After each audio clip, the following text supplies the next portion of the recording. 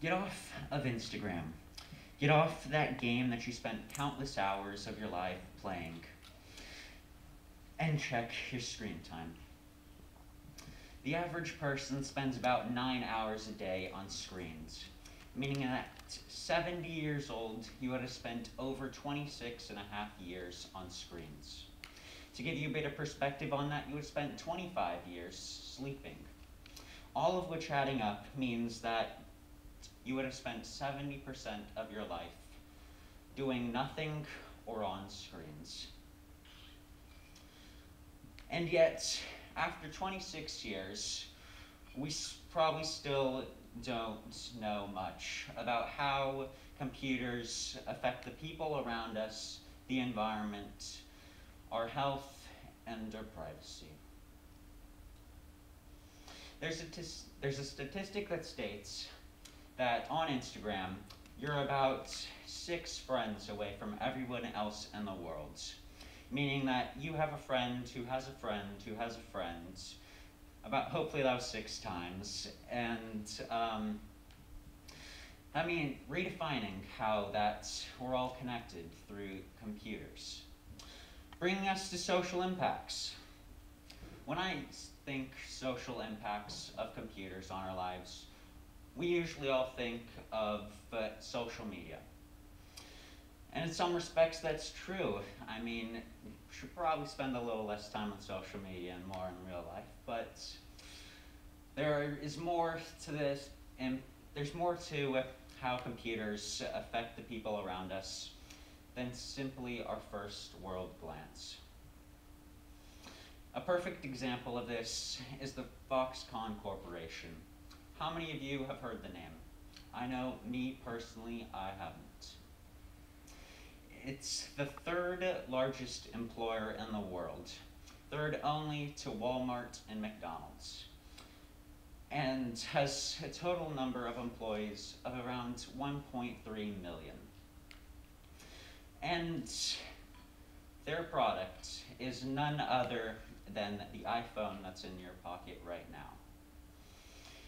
Now, many of you will think, wait, I thought robots made everything nowadays. And in some regards, that's true. I mean, there's over 12 million robots nowadays. And in some respects, these people are treated as robots. But that's not the point. This isn't a social impacts TED Talk. This is a TED Talk on how that our blind consumerism impacts all the people around us. And this example, for starters, it used to be 12 people per room. Now it's about 8, thanks to bad PR. All of us around us, even though we don't realize that, have effects on everyone through computers. How many of you have heard about cryptocurrencies? That's a lot. Now, there's an increase in prevalence of these, with a market cap of all cryptocurrencies being about 2.6 trillion US dollars, or about 2.3 trillion euros. And all of these cryptocurrencies are based off of one fundamental technology, that is the blockchain. Computers work countless hours adding these blocks and transactions to what we do. How many of you have played video games? Again, that's a lot of hands. Video games are also being changed by these blockchain technologies. Crypto games, how cool would it be to earn NFTs and cryptocurrency every time you play video games? I mean, for me, that would be pretty cool. And then ultimately, the metaverse. Many of us think that this is an idea of science fiction and not science fact. Well, through the use of blockchain technology, people are developing an entire different world and ecosystem through, again, the blockchain. Bringing this to our next point about the environment. Computers work 100% every day to create said blockchain. Now, as you can imagine, that computers working 100% every day doesn't exactly do wonders for the time and service. Bringing us to the environment. An estimated 50 million tons of electronic waste was discarded last year. And yet, when most of us think about the impacts computers and screens have on the environment, we never really look past power. 50 million tons. Most of which gets shipped to developing countries where there's little hope on recycling said materials. And for those of you who have been lucky enough to see a leaking battery, you'll believe me when I say that it'll pollute groundwater that many people drink, leaving most of this electronic waste or e-trash to be burnt in open air. If the idea of burning toxic chemicals doesn't interest you, then maybe the idea that about $60 million worth of gold and silver and electronic components being burnt will. Now, privacy. How many of you have actually read the terms and conditions every time we download a new app? I know me personally, I've never read more than 3 words. I'll look for the checkbox, boom, done. And each time that we accept this seemingly pointless checkbox, we're signing away our data to be used and collected for countless different things.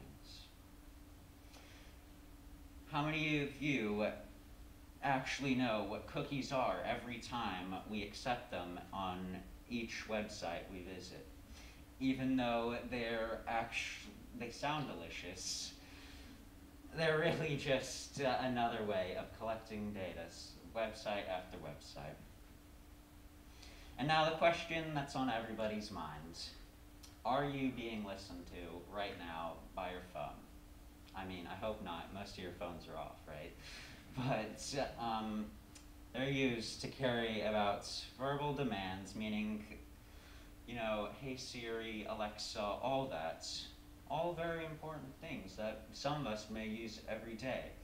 But they are also used to track our data and deliver targeted ads. Health. When many of us think health, we think how that we spend too much time on computers. Like I said, 26 years, but that's 26 years that we haven't been exercising. Now, many of us never look past this fact, and in some degree, it motivates us. But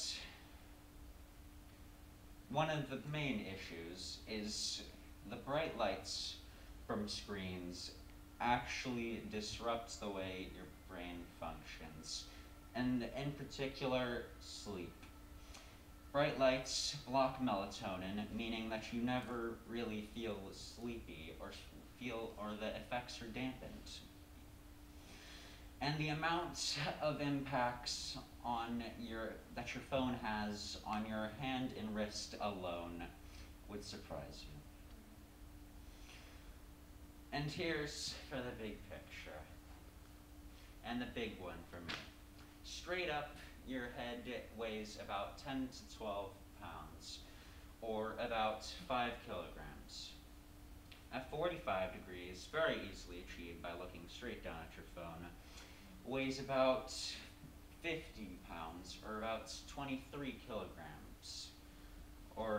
And at 60 degrees, many of us have achieved this, weighs about 60 pounds, or about 27 kilograms.